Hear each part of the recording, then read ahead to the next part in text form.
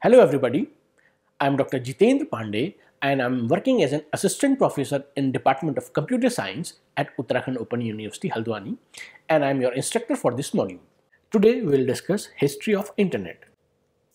And after studying this module, you should be able to understand the history and evolution of internet, know the advantages of packet switching networks, explain the reason why ARPANET was designed, define the role of internet browsers, explain internet addresses, know the functions of DNS, understand internet infrastructure, and understand World Wide Web.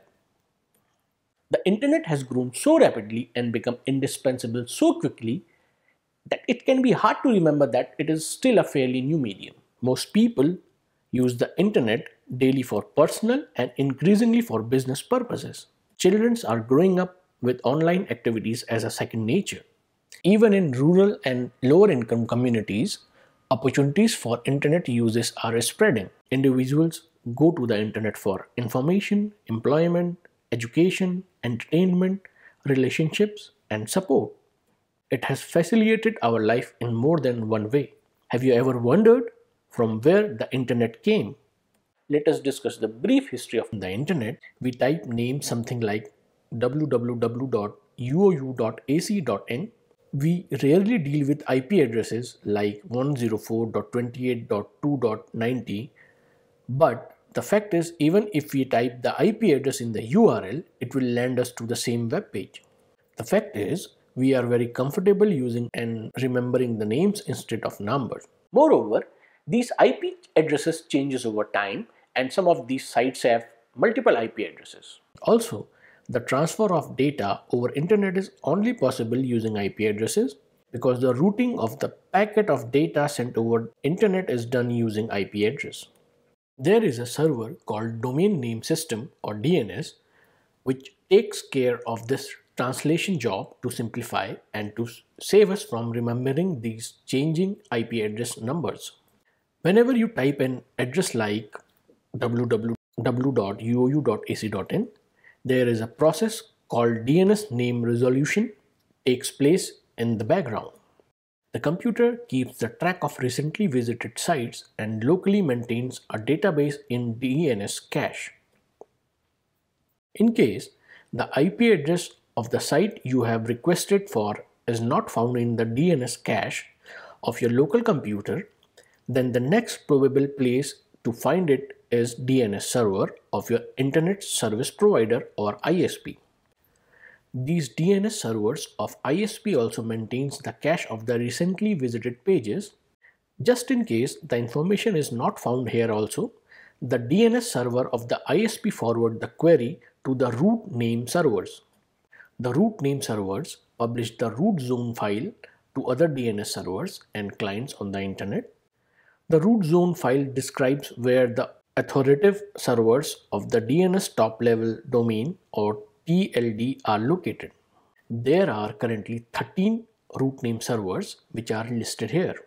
These root name servers directs the query to the appropriate top level domain name servers by reading the last part of the URL first. In our example, the URL was www.uou.ac.in. The last part is in. Some of the example of TLD name servers are .com, .biz, .org, .us, .in, etc. These TLD name servers act as a switchboard and direct the query to the appropriate authoritative name server maintained by each domain. Authoritative name server maintains DNS record along with other useful information. This address record is returned back to the requesting host computer via name server ISP DNS server. Intermediary servers keep the record of this IP address in their DNS cache so that if the same request is encountered again, they don't have to go through this process again. If the same URL is requested again, the DNS cache of the local host computer will return the IP address of the URL. Internet, as the name suggests, is a network of networks.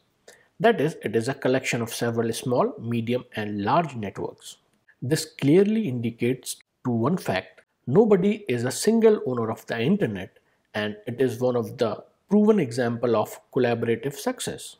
Now you must be surprised how such a large network, which is spread across the continents, can run without any problem. Yes, it is correct that to monitor such a large network, we require an international body which can frame the rules, regulations, and protocols to join and use this network. Therefore, an international organization known as the Internet Society was formed in 1992 to take care of such issues. Let us now discuss how this internet works.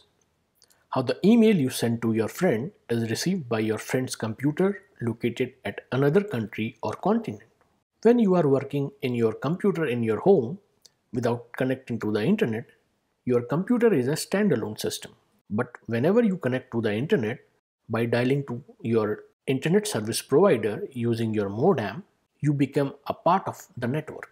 The ISP is the link between the internet backbone through which the entire data route and the user.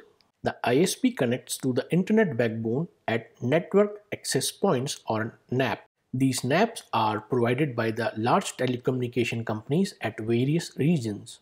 These large telecommunication companies connect the countries and the continents by building and maintaining the large backbone infrastructure to route data from NAP to NAP. ISPs are connected to this backbone at NAP and are responsible to build and manage network locally. So when you dial internet through modem, you first become a part of the local ISP, which in turn connect to the internet backbone through NAP. The data is routed through this backbone and sent to the destination NAP, where the ISP of your friend's network is located. As soon as your friend dials his modem to connect to the internet, the data is delivered to your friend's computer. Sometimes we interchangeably use the term internet and World Wide Web, or simply the web, as it is popularly known as. But web is only one of the several utilities that internet provides. Some of the popular service that internet provides other than web is email, Usenet, messaging service, FTP, etc. The web uses HTTP protocol to communicate over internet and to exchange information. The web was developed at CERN by a UK scientist Tim Berners-Lee in 1989. It consists of all the public websites and all the devices that access the web content. www is an information sharing model which is developed to exchange information over the internet. There are plenty of public websites, which is a collection of web pages available over the internet. These web pages contain plenty of information in the form of text, video, audio, and picture format. These web pages are accessed using an application software called a web browser.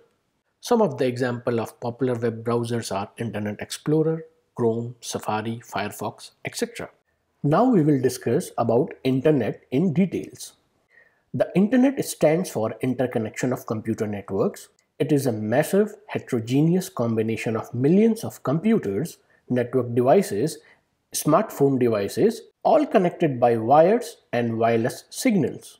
There are different definitions of Internet, but the meaning is the same. Some of the popular definitions are: the first definition is the series of interconnected network allowing communication of data surrounded by millions of computers worldwide.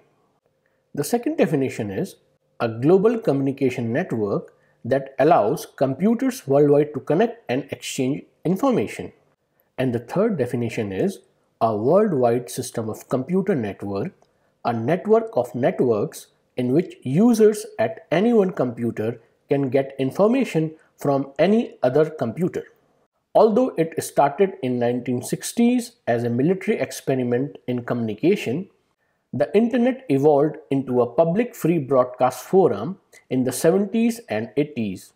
No single authority owns or controls the internet, although there are companies that help out to manage different parts of the network that ties everything together. We use the term Internet and World Wide Web interchangeably, but they are different. Let us now discuss how is the Internet different from World Wide Web. In 1989, a large subset of the internet was launched as a World Wide Web. The web is a massive collection of HTML pages that transmits through the internet's hardware. You will hear expression Web 1.0, Web 2.0, and the invisible web to describe these billions of web pages. The web is one software application or service that run on the internet. It is a collection of documents and resources in the form of web pages. It provides easy access to a huge range of information that is stored on computers around the world.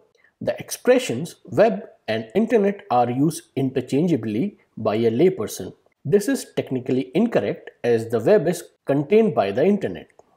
Now let us quickly discuss what is Web 1.0, Web 2.0 and the invisible web. We will start with Web 1.0.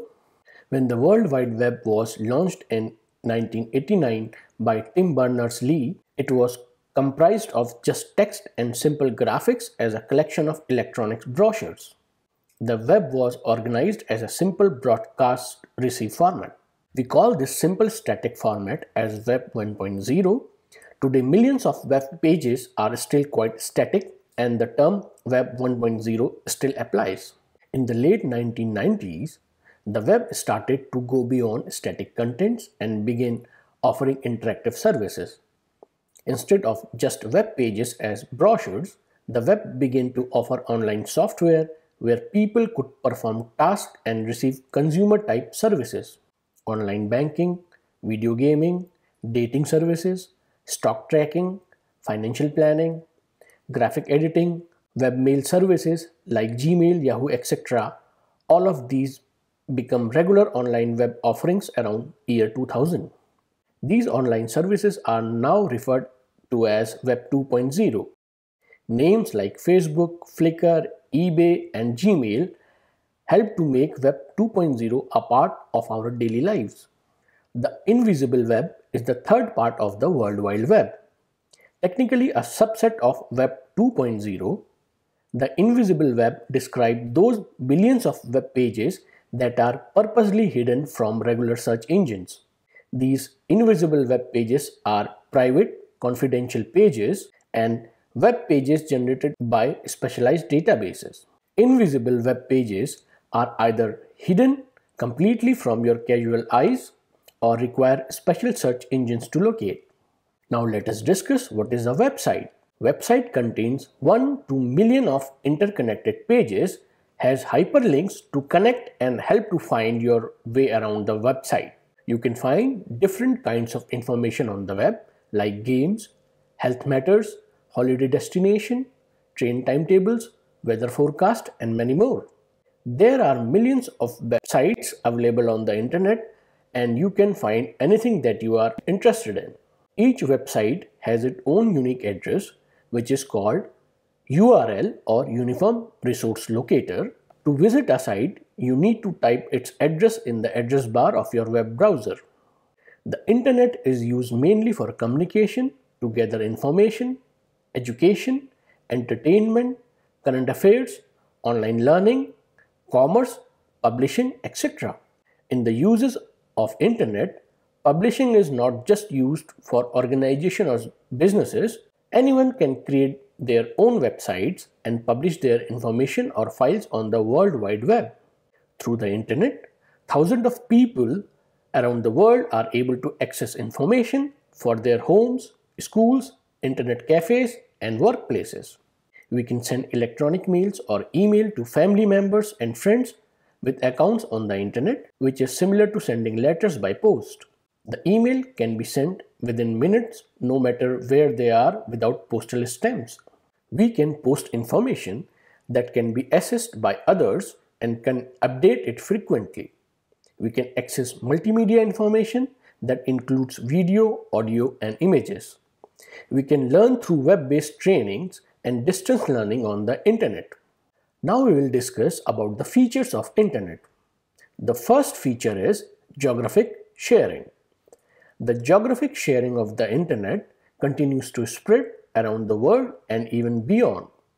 A main feature of the internet is that once you have connected to any part of it, you can communicate with all of it. The second feature is architecture. The architecture of internet is most ever communication network design. The failure of individual computers or networks will not affect its overall reliability.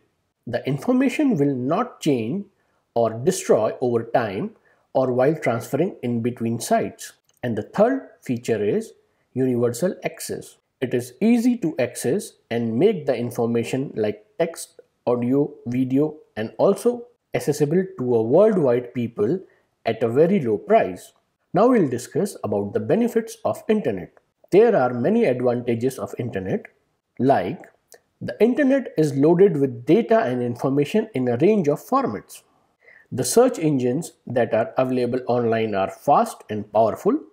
The internet is easy to use. Students can become researchers due to easy access to data. Students are motivated to share their work online with the world. The internet appeals to different learning styles. Unlike paper, the web can present dynamic data sources which changes over time. The characters in an email don't get transposed or mixed up when they are sent over long distances. A student can access libraries around the world. In the current lecture, we have discussed about the history and evolution of internet. We have also discussed about the internet infrastructure and IP addresses. We have also discussed about internet and World Wide Web. In the next lecture, we will discuss about cybersecurity. Thank you.